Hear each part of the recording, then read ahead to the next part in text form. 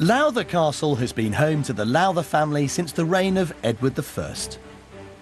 The castle and gardens are just part of their estate that still dominates Cumbria. Much of it is still in use, but after the death of the 5th Earl of Lonsdale, the castle lay uninhabited. To save it from complete dereliction, a charitable trust stepped in. An injection of £9 million is helping restore this impressive site, opening it up to the public for the first time in 70 years. Andrew Mercer is the man overseeing the project. Wow, Andrew, this is this is quite something, isn't it? There's a little bit to do. We've been at it now for, what, a couple of months or so, but as you can see, there's a huge amount of restoration and conversion work to do here.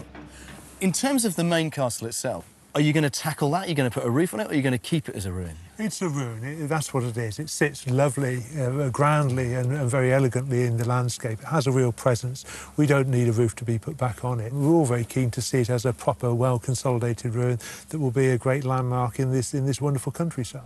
Yeah. There's lots of clever people, actually. There's lead workers, there's the roofers, there's the stonemasons, there's a whole army of craftsmen. And today we've probably had 7 or 8 apprentices working on site, learning these new and traditional skills. And I think, to be honest, as an apprentice, to have the opportunity to come and learn your skills on such a great building as this must be a great fun and great joy. One of the first jobs for the stonemasons is making safe the existing stonework. Now, as you can see behind me, hundreds of tons of work stone have been taken off of this building, carefully cleaned and then restored. But now, of course, comes the task of putting the whole thing back together. This is what's known in the trade as a merlon. It's one of the little square pieces that turn this from a straightforward country house into a crenellated castle. And this is going up there. All right, Steve.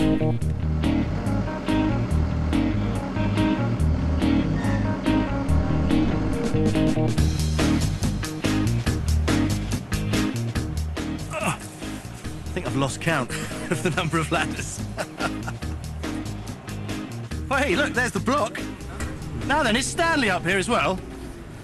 Stanley? He is. Hey. Hello, mate, nice to see you. How are you? Hi. There we are, so there's our merlon. It is. Isn't it gorgeous? What a view you fellas have to work with. It's fantastic, isn't it? And is that the old mason's mark on the end? That is the mason's mark, yes. I mean, there's a terrific kind of, you know, heritage to these things. That's right. Yeah. Yeah. Restoration on this scale takes real skill. Each merlon has to be removed and cleaned. Limestone mortar then secures it to where it originally sat over 200 years ago. Well done, Stanley. So that's it then? The 20th one done? Yes. How many more to go? 150. The plans for the grounds are just as impressive. In its heyday, Lowther had one of the grandest gardens in England. Now, acres of parks, woodlands, pond and walkways are waiting to be rediscovered. Landscape designer Dominic Cole has the task of reviving this 17th century garden for everyone to enjoy. This is the central core of the garden. We're restoring pretty much most of it. So what's all this going to be? Lawns? These are going to be different types of lawns. So some of them will be formal, some of them we want to have as wildflowers, so we're going to use wildflowers from local area. We'll work with the ecologists to do that. And then this, for instance, is a memory of the bowling green, very formal again, and then a bulb lawn, so you have something for all seasons. We're taking that formal structure of the paths, and using that as the basis onto which we're going to overlay our garden from this generation. So you're not actually kind of rebuilding the past, you're giving a flavour of what it was like. That's right, because there's so much going on here, and what we can do now is go up and look at another period, one of the summer houses. Lovely. What's exciting is we're walking through from one period to another, and what we're just coming up to now is a much later period, the Victorian period. Wow. What is this? This is one of the Victorian summer houses, and it's just got this most wonderful character. It's almost Hansel and Gretel. Isn't it? You've got the gingerbread house. Yeah. But it's got all its original decoration, and it's terribly exciting to find it. And there were actually 24 of these throughout the gardens, and there's just a couple left.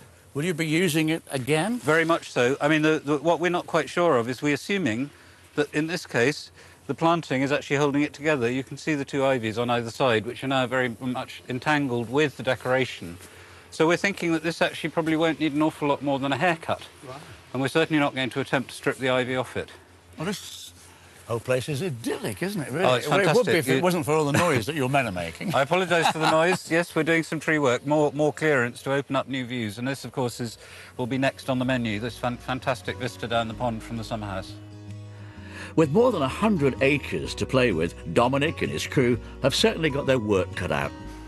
Well, Jules, you've been at the big house. Let me show you the view now from a little house. Look at that, isn't it sweet? The Diamond Jubilee summer house for the Lonsdale family. But look at the view that it has. Perfectly sited, isn't it? Isn't that fantastic? And this view was really just the view of the Lonsdale family and their visitors. But now we can all have a look at it. We've all got a chance. It's wonderful, isn't it? And I have to say, what I like about this place is that they're doing a very inclusive project. I mean, obviously the house has got its issues, but I love the fact they're going for this romantic ruin.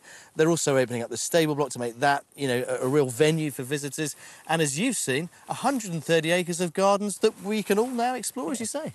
And a place that was very much at risk has now been saved. And from what you've seen, do you think money well spent? I do indeed. Yeah, I agree with you. There are heritage heroes here, aren't they?